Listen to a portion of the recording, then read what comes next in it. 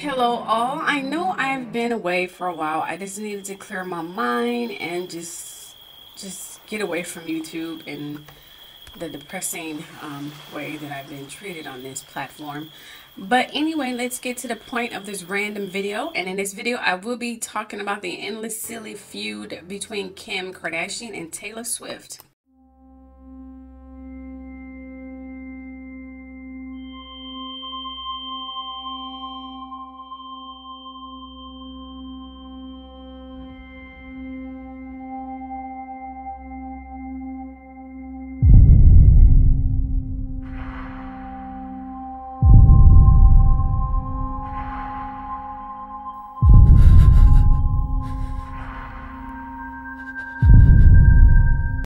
Okay, if you don't remember when their feud with them anyway, but with Kanye and she, it goes way back. I did a video about that as well, but let's just stay on the subject.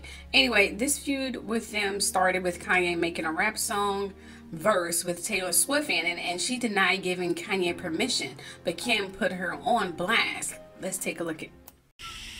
I still have the national area code, but I had to change it. For all my Southside niggas that know me best, I feel like me and Taylor might still have sex. Unlike this close to overexposure. Oh, well this one is I think this is a really cool thing to have.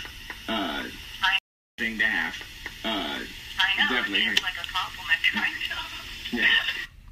What I give a fuck about is just you as a person and as a friend. I want things that make you feel good. I don't want to do rap that makes people feel bad.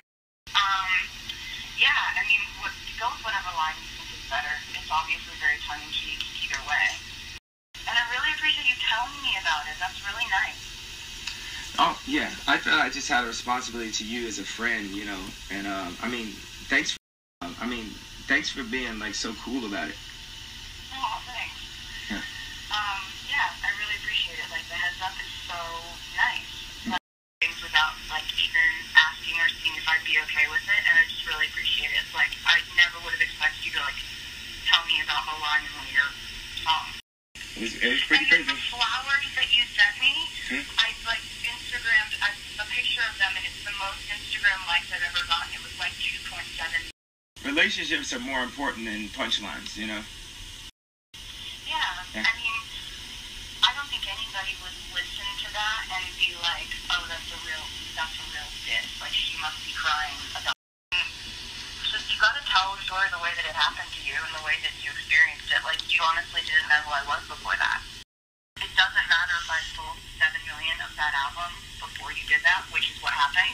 You didn't know who I was before that. It's fine. I might be in debt that I can make these things happen, and I have the ideas to do it, and I create these things and concepts, and, like, I'm always going to respect you.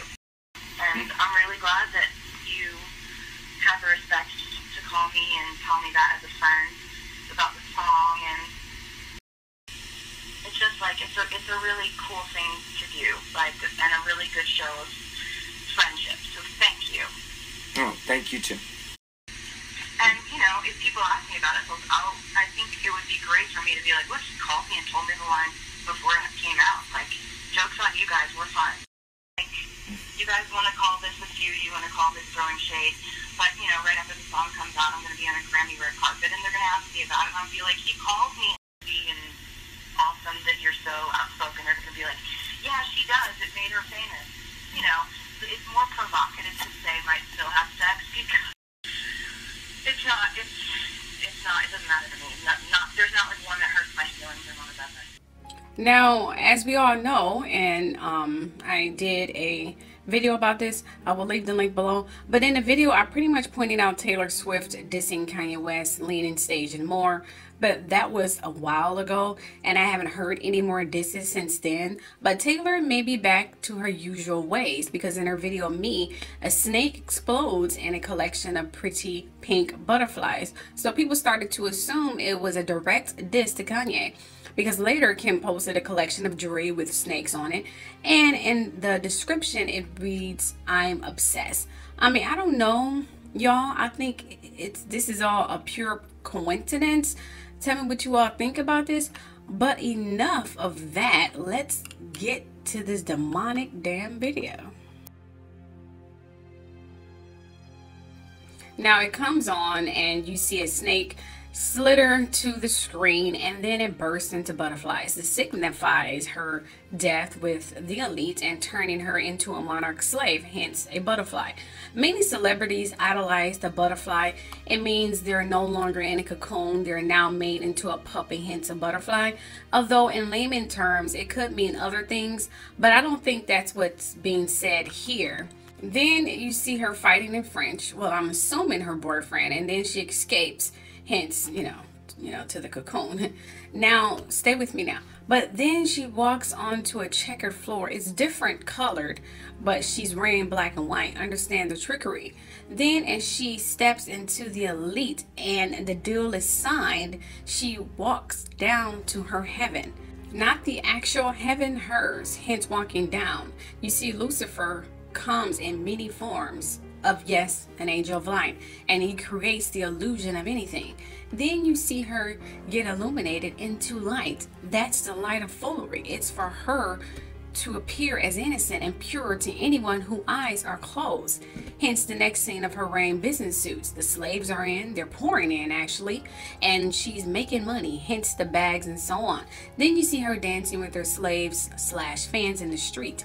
Then you see Brendan Urie jump while catching an umbrella. Means that he's under someone else's protection, hence why he doesn't fall and he flies, and he's illuminated as well. To prove, you see many more beings wearing black, hence demons in human form, his protection. Then you see Taylor Swift on a possessed eye unicorn horse / building, pouring her potion. But if you look closer, you can see her protectors standing alongside her. Of course, to keep her happy, he gives her what she wants, which is what we all know are cats. Then the wooing begins because he opens up his heart.